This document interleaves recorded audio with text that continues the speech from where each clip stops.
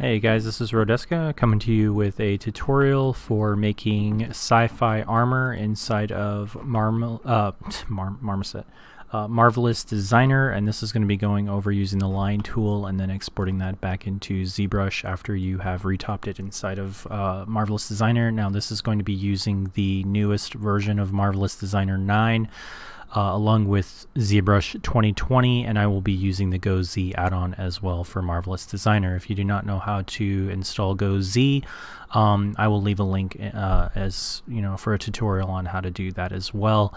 So let's get started.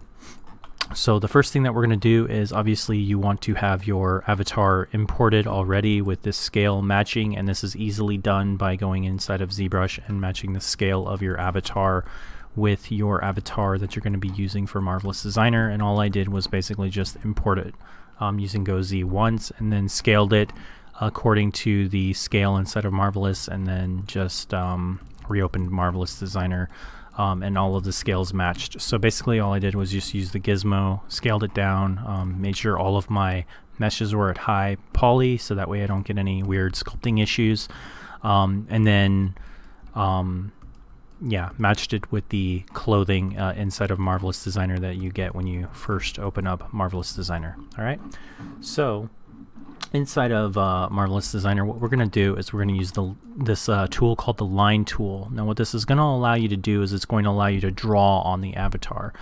This is really good for making patterns and then or sketching out patterns and then converting the sketch over into a pattern, and then getting a little bit more accuracy with your patterns if you don't know how to like make a shirt or whatever. This is really good for making shirts and making shorts and things like that, and also measuring. You can do a lot with this. So what we're going to do is we're just going to draw some shapes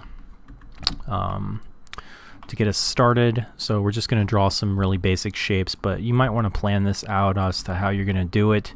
So I'm just going to draw like some really basic kind of shapes, and you can see that it's going to match the geometry quite well. And I'm also going to say this, that I did not come up with this this method in terms of using this tool. I absolutely had no idea that this tool was even a thing until a couple of days ago. So I want to thank Evening Cicada for that, and I'll leave a link as to how you can get to his stream down below as well. So he helped me figure this out, because I actually had no idea. I had no idea that this was even a thing. But I did come up with the making the armor bits. So what we're going to do is we're just going to draw that pattern out using our line tool. And you can see what's really cool is that you can see the measurements and all that, but we don't really need that. So now what we're going to do is, obviously what we're going to do is we're going to delete all of these materials that you get at first, and this is going to be our armor material. And I've already gone and I've already added a thickness of 7, but you can add whatever thickness, and also make sure you're using your how come it's not? I might have actually, did I break it? Let's see. Alt 1, 2, 3, 4, 5. Let's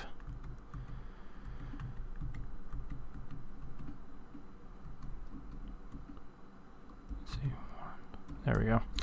I don't know why it's doing that, but I think it's just because we don't have a mesh. But I set mine to thickness, and if you want, you can also change the to wireframe in just a second. But basically what I'm going to do is I'm going to hover over, after selecting the flatten tool, I'm going to hover over my pattern and I'm going to hit enter, and that's going to create a pattern. And since we have already thickness added to our material and not to the actual pattern itself, you can see that now we can actually get kind of like a preview as to what our thickness is going to look like. And the cool thing about this is that you can continue to draw, because this is gonna stay as a pattern. And if you actually move this, so if we actually go up here and we move this, you can see that the pattern is gonna stay underneath there. So if you don't really like this, you can always go back and you can always edit it later on. But what we're gonna do is we're just gonna make another pattern, right? And this is gonna be quite quick. So we're just gonna kind of make a pattern maybe along her arm right here, and keep it fairly close to the other one. And it does take some practice to get used to where you need to draw these at. I was actually practicing this a couple of days now. And the cool thing about this is that you can also go up here to this little edit tool, and you can also edit the position of these, and it's going to stay onto the avatar. It's going to suck onto the avatar, which is very nice. So we can sit here and we can say, well, I don't really like the position of these, so I can sit here and I can do this. And you can also right click on these and delete the point, and you can see that it's going to add straight lines through there. And maybe I want this to be just a little bit more further up, and you can see how it's curving to the mesh as we move it up here. And let's say we want to move this a little bit further back, and we're just planning this out accordingly. Now, this isn't the actual final mesh that we're going to be importing. The actual final mesh is going to be a retopped mesh within inside of here. So what we're going to do is we're going to now go here and we're going to say flatten that. So what you're going to do is you're going to click on it, and it's going to tell you to press enter. So you're going to click on this, and then you're going to press enter after you've clicked on it to turn it into a actual pattern, as you can see up here. Now it's going to turn it into a pattern. We're not going to simulate this because we don't need simulation. However, if you wanted to have like wrinkles and stuff like that, I highly suggest just going in and sculpting that inside of Zbrush with maybe some wrinkle brushes or something like that. But if you wanted to, you could simulate this, but honestly, it's not going to do a very good job, in my opinion, of simulating, but you're more than welcome to. He also told me that you can also deactivate these patterns if you have anything else. Like let's say you wanted to make cloth with these, you can also go in and you can deactivate these by going to deactivate, and they will not simulate, so they will stay like this. And that's pretty good, because if you wanted to have like maybe clothing over this and make a thin cloth over this and make it look like the armor is protruding through that, you could totally do that, and it would be pretty cool. So yeah.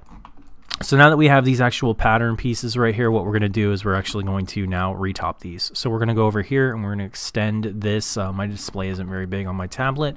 And then what we're going to do is we're just going to go in here and we're just going to start to retop this. So it's just as easy as, you know, just retopping it, making sure that we have enough segments in here. So we're going to Control Shift and we're just going to add a segment through here, and making sure again that we have enough segments. Control Shift, we're going to add some segments through here. Oops, didn't want to do that. Add some segments through here. And the cool thing about this is that it's actually going to replace everything that we've done. So what I'm going to do is I'm going to start to edit this, maybe put this a little bit further down, and then what we're going to do is we're going to just keep going with this. And you can make a triangle if you want. I'm actually just going to turn that into a quad. And boom, there we go. So now we have our topology, not the greatest topology, but it works because all we need it to do is we just need it to look pretty decent. So I'm just going to straighten these up a little bit more, maybe add just a little bit more curvature to this. And one of the things that I like about the Marvelous Designer topology is that it sticks inside of the pattern. It stays within the pattern, so I don't have to worry about it going outside the pattern. And if you want to retop this one, you totally can. I'm not going to retop this one because I only need one of these for the demonstration. So we're going to actually delete this piece because we don't really need it. So we're just going to go ahead and delete that. And we're also, if you want to delete these lines, you totally can. You can just click on this edit line tool, and you can just double click and then hit delete. And that's going to delete your lines. Make sure you don't delete anything that you still want. And then what we're going to do is we're going to go back into our edit tool, and what we're going to do is we're just going to right click on this and say remesh duplicate or remesh and replace. If you're still using this, I highly suggest doing a duplicate, but we're going to hit replace, and what that's going to do is it's going to replace our mesh with the actual final piece. Now it doesn't look like we did anything simply because it's taking that geometry and it's replacing it, and it doesn't look like it's done anything. But if you actually go over here to your wireframe, it has replaced that piece, as you can see, with our new remesh piece. Now what we can do is we can go to export settings of our ZBrush, and we can say weld if we want, thick, We can add thickness if we want. We're just going to say thin because we're going to add all of that thickness and all of that stuff inside of ZBrush. And then we're just going to hit OK, and we're going to go to run Goz Z in our ZBrush, and that's going to send our armor piece back over to ZBrush, and now we can actually work on this piece individually. It's a lot quicker to do it this way than it is to do it the other way, which is pretty crazy because honestly I thought that the other way was pretty easy, but this is actually pretty fun, pretty easy, and I can sit there and I can sketch out armor pieces however I need to. There we go, right there. So making sure we have that piece in the right location. Let's turn off a couple of these objects just so you can see. And now we have that piece in the right location. It has perfect topology that we can use, and there you go. That is how you make armor pieces within Marvelous Designer and bring them over to ZBrush for fast armor plating. All right, so I hope this has helped you guys. Thank you guys so much for watching. If this has helped you, please leave a like, please share it.